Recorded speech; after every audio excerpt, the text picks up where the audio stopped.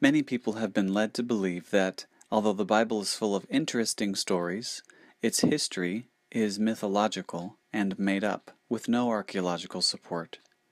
This series is dedicated to those who need help dislodging that dubious claim. Welcome back. I'm excited to have you. We learned in an earlier video about the Tel Dan stele and about the deaths of two kings, one of Israel and one of Judah, and that Hazael, king of Aram, takes credit, and that the Bible gives credit to Jehu. And you may remember that in 2 Kings chapter 9, a young prophet takes Jehu aside and anoints him as king in an inner chamber and then leaves. And when Jehu's friends find out, they blow trumpets and declare him king. Jehu's reign was bloody. He was a complicated guy. You may remember that he rides into Jezreel and demands the palace eunuchs throw down Jezebel. Once in control of Samaria, he summons the worshippers of Baal, pretending to want to offer a big sacrifice to him. But then he locks them up and kills them all. He then destroyed their idols and their temple and turned it into a latrine. This leads me to talk about the Black Obelisk of Shalmaneser. That sounds so epic. This big black obelisk was discovered in 1846 in Nimrod, Iraq. This monument is designed to honor the king of Assyria, Shalmaneser III.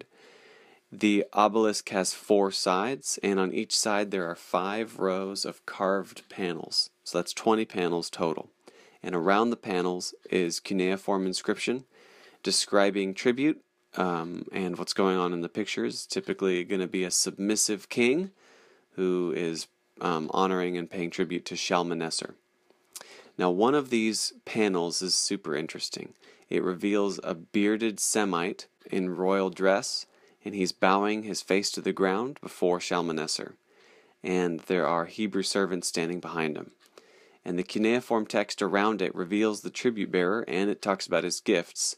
And it says, "The tribute of Jehu, son of Omri.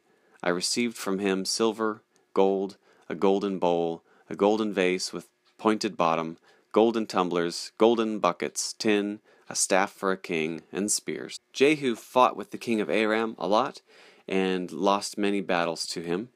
And this picture may suggest that Jehu was submitting himself to Shalmaneser III as a big, powerful ally against Aram, since Shalmaneser was king of Assyria. And it is dated precisely to 841 BC. The Assyrian kingdom kept very close records of everything that happened.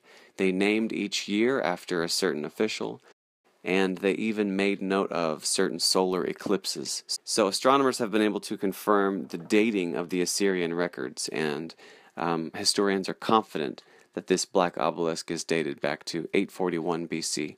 So again, we see confirmation that Jehu is the king that the Bible said he was, and the timing that it says he was, and it seems to confirm the kind of rule Jehu had as described by the Bible. I hope this was interesting and encouraging to you. But remember, the question is not, can we prove everything in the Bible? The question rather should be, where there is archaeological evidence, does it in fact support biblical witness or not? Thank you for watching.